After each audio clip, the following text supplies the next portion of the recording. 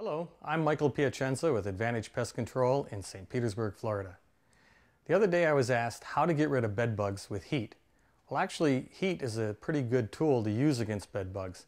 It's nice and safe and natural. Now, when I say safe, I'm not talking about using one of these things. Okay? This is not a safe tool to use for bed bugs.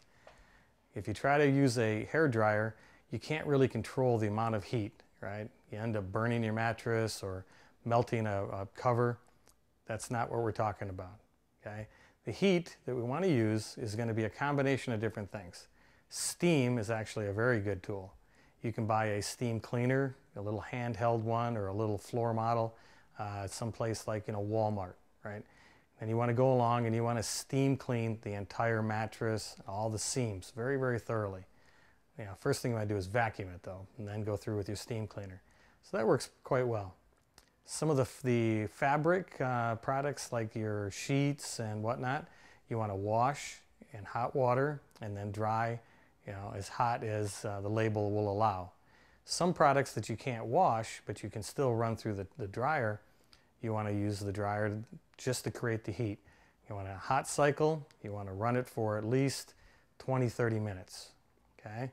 That's going to kill off the bed bug. If you get a bed bug up to about 140 degrees for 10 minutes, it's toast.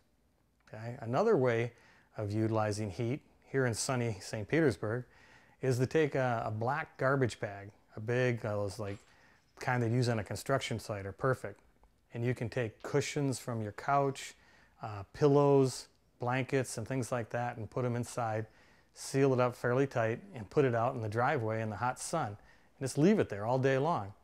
Now what you don't want to do is you don't want to stuff those bags full to the hilt, because they're going to act like an insulator. It'll get really hot on the outside, but the inside is not going to get that hot.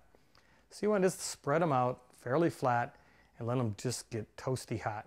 That'll really help. So I hope this helps you.